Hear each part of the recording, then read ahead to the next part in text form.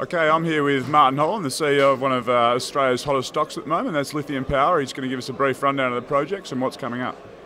Great, thank you, Tom.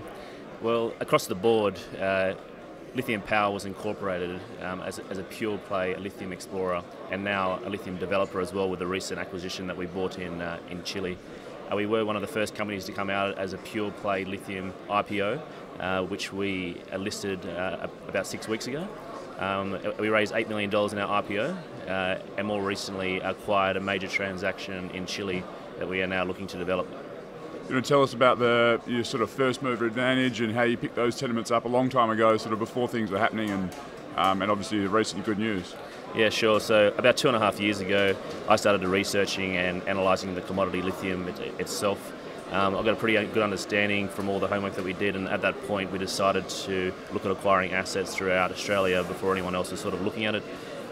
We ended up picking up ground around Pilbara Minerals and our Tura Mining's areas. We also acquired a reasonable portfolio and pretty much all the known pegmatites in the Greenbushes area. And that was sort of our first mover advantage we had.